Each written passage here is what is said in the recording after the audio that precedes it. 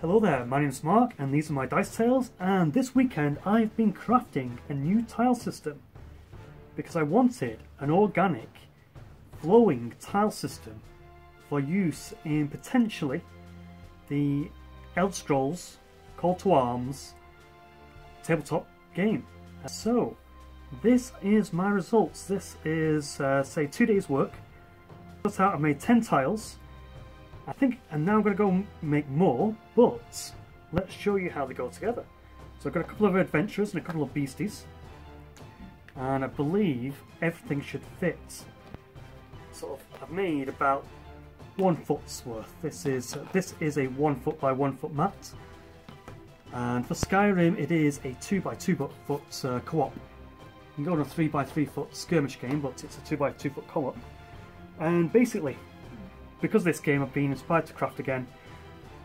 Let's see how it's going to go. So let's say we start, so we're coming on an entrance way. So we're going to have our adventurers, the guy with a torch, Redgar, and the cleric, and we're coming into the, say, your traditional system would all be flat. You'd come into a large room, there might be a branching corridor off there which is 1 level, so ignore the sort of nodules for the moment. Well, this will be an existing sort of tile system you might see. And I'll just say, right, this joins into another room. Once we explore around here, find another room. It's a dead end. So we're going to go off down this way. I think I'm going off the camera here. And that's how you generally, the walls are defined by the tiles. So that's still the case with this system, but these tiles are two-sided. Not two-sided, they are two-sided. But they've got 2 levels to them. So this is, I put everything down on 1 level. Let's just flip them over and see them on the other level. The other level is a lot flatter, but you can still do stuff with that. So now it looks like we've got a raised walkway, and if my black mat was of some texture, I feel like I'm above it. Maybe you could jump down to it, maybe not.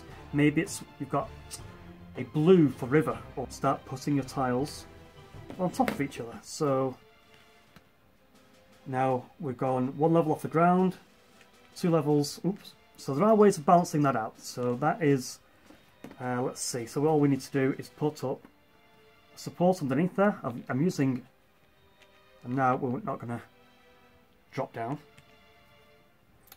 So we're stable. So generally each of the pieces is built, I'm going to say like a table, in that it should be stable on either side.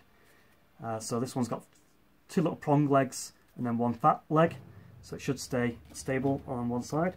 So I tried to make it so it would fit.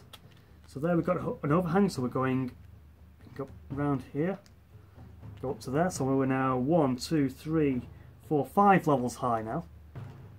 So that'd be great, shooting archers, shooting down at people, or shooting up at people for that matter, trying to get round and get up to the evil wizard on the top. Some of the pieces actually, these joining pieces, can just be flipped over. It almost looks like an altar table. If I made a smaller one, that would look quite cool. I'm just going to try and spin that round so you can see the 3D-ness effect.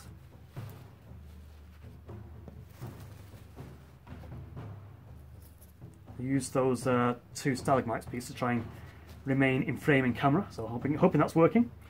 So I did also build these stalagmite effects, so they could go on top of the tiles. They could either bridge out anywhere where there's gaps, maybe give it a little bit of stability as well, or just add decoration on the ground floor to make it look all the more Underdarky. Because when it starts getting Underdarky, you start getting drow involved. And it's so modular, you can just take it apart and make it into so many different variations. So let me try that again. So you come into a larger cave system. Let's have our heroes joining the system. And then it stretches out into a tight 90-degree corner. And that then dips down again, so we've got ground layer, upper layer, down a layer, and we could start possibly building up. So I'm just putting these down as foundation rocks to put a large piece on top. So now they might not matter, the ones underneath, too much. so long as they give you the heights that you want for when you get to the altar table at the top, or the rocky stalagmite infested depths of the Underdark.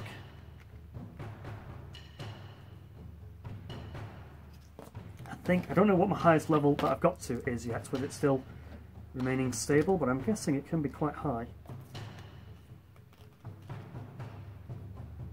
There we go.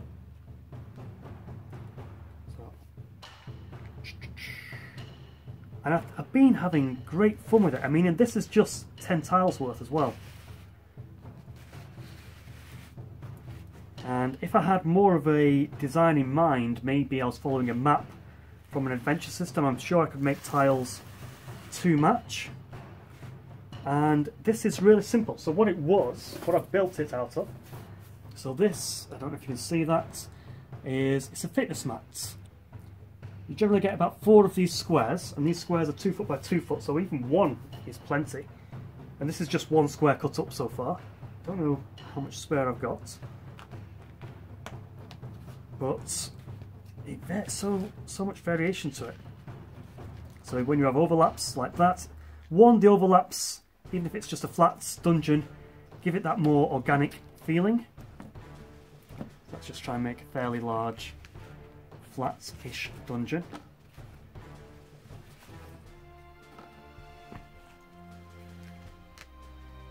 As you can say, the black bits, they could be there, your thick walls that you can't see through, so I couldn't see from there to there.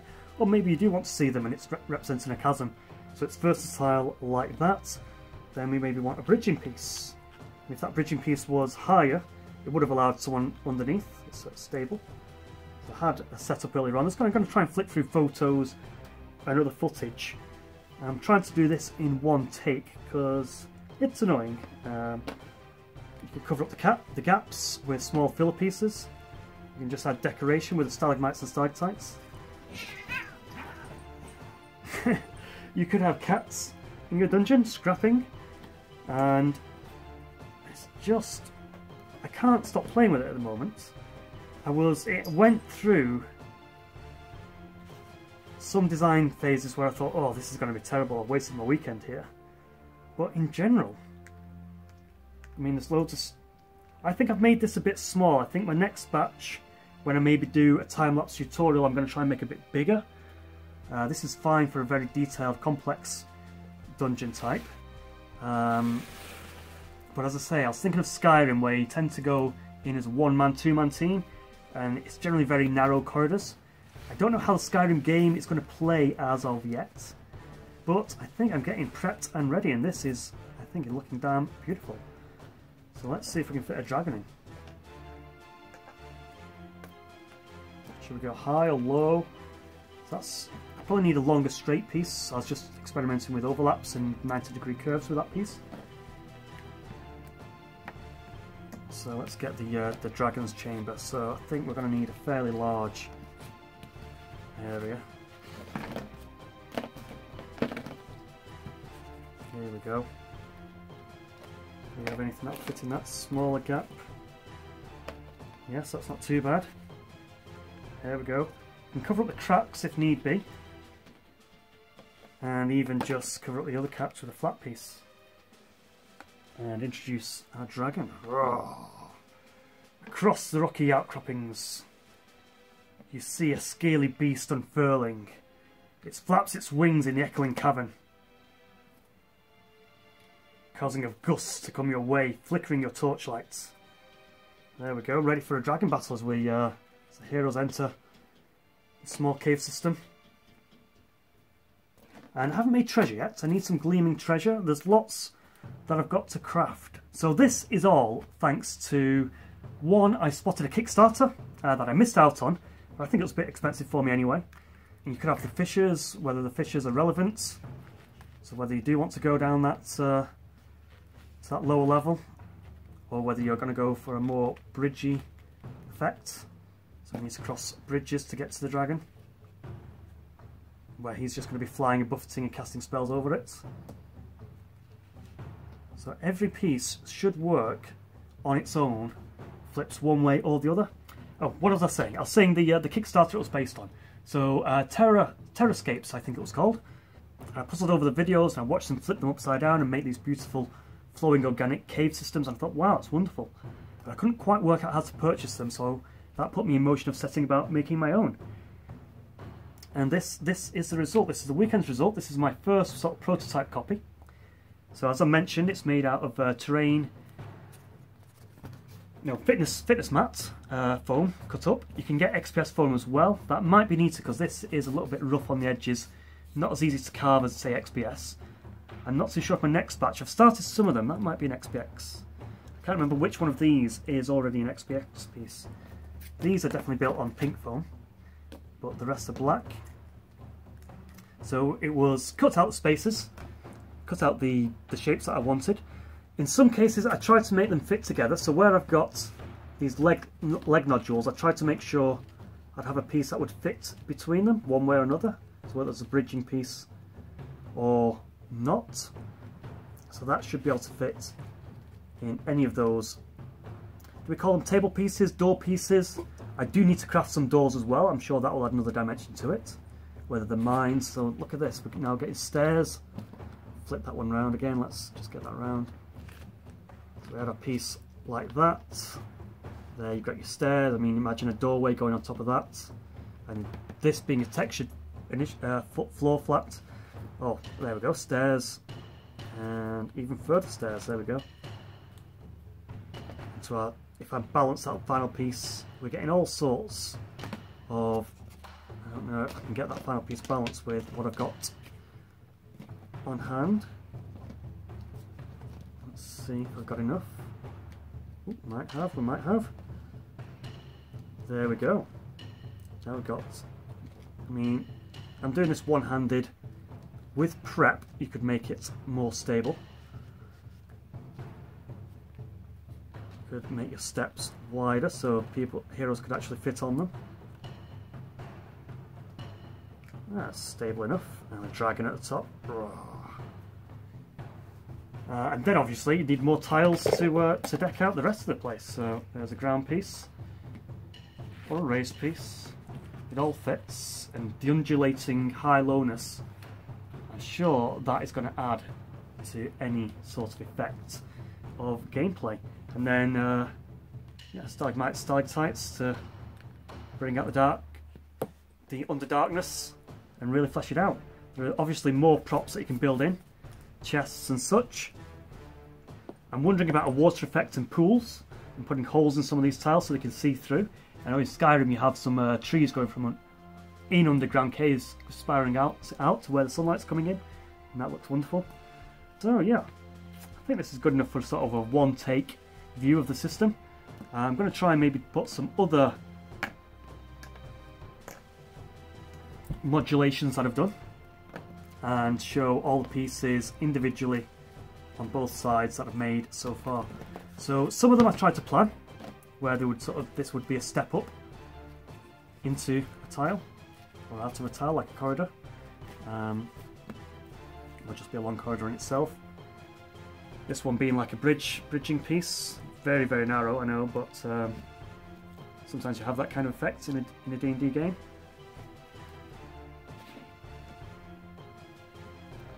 And others I tried to make sure, though, this one, instead of having 4 table legs, it's also got a central one. Then I did just put some extras on the side to bulk it out, so that can overlap other pieces. It doesn't have to overlap, you can keep it aside, and you've got cracks, so it can overlap, so there's less cracks. All in all, that Kickstarter really inspired me. I think it's quite a genius system that I've not seen other crafters do. Most of the crafters sort of keep to the grid-based system. So if you're not grid-based, I'm more skirmish game than role-playing. But even when I'm role-playing, I never really liked the grid-based system. I liked bringing minis because minis are fun to collect. Didn't really represent them in battles myself. I more just like to show, right, yeah, your roundabout's there, there's roundabout a dragon just about there. Potentially you could climb up to the peak and jump down on his back, Shadow of the Colossus style. Potentially you could be hiding behind a rock, but that didn't really matter too much to me, the actual inches and placements. It was more a little bit of a visual diorama-esque nature to my games. So that's it. I'm going to leave you with that. Please do comment and like. Do comment if you want to see me how I built this, and I'll try and do a time-lapse of it. Because this was a demo and I didn't know how it's going to turn out, I didn't bother recording myself. I wasn't too sure on this material for tiles. I've actually used birdcage litter as the effect on top. In some cases my PVA and plaster went a bit wrong, but when I've been in caves, you do get that sort of watery, pooly effect. I'm not impressed with my stalagmites. These need a redo. I might use Scotty's toilet paper. If toilet paper wasn't so rare right now, I would consider using it as a crafting material. And maybe redo these to be a bit more. And I want some columns. Skyrim's full of echoing chambers and big chambers. So, and as you see, with the big chambers, it's going to be something very much like that. And now that I've built these, I can work off, put these onto my foam and cut them out so I get another piece that'll fit in there. And then I've got a big room rather than what I have at the moment. I mean, I can fill in gaps and have a big room anyway, so there you go. It's more like a massive dragon room. I'm having great fun just modelling it, moving it around. Enjoying the 3Dness of it. I mean, when HeroQuest first brought the doors into the game and the bookshelves, this is like the next level. So thank you Terrainscapes, thank you Luke APS, DM Scotty, the Train Tutor, Black Magic Craft. Gosh yes, I've been watching a lot of you at the weekend to try and get an idea on what you're doing for crafting and tiles and such like that.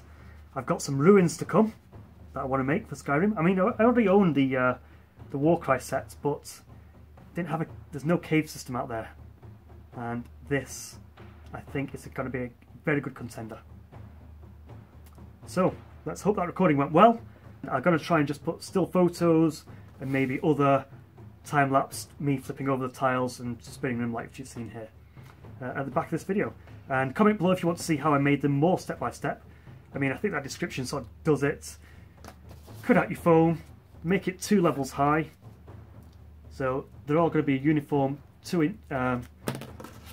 is 10mm foam, so that's they're 20mm in height, so they're all uniform. And I'm wondering for when we want that higher ones, maybe having some generic 40mm, 30mm sort of columns, so we can, instead of trying to stack things up with the tiles that you've got other pieces ready. But this is 10 tiles, and it's so versatile. 10 versatile tiles. So 10, the double-sided, so 20, with innumerable configurations. I mean, even that way, because of the legs, still covering up the hole. Yeah, then we start getting into the rocky realms sometimes, unless you watch where the legs are sometimes. I mean, that's nice as a corner piece. You can use it raised up, but you probably do want something underneath that lip. So there we go. Now all of a sudden it's much more stable. Perfect. So yeah, I'm going to leave it there, stop talking, and yeah, comment below if you want to see me make it step by step in that sort of time-lapse fashion that other crafters do. It'll be my first real crafting tutorial. I do hope you enjoyed it. So yeah, just one more spin, and then I'm going to try and pop it on YouTube. Don't know what the light is like. We're being reined in here at the moment. And waffling, waffle.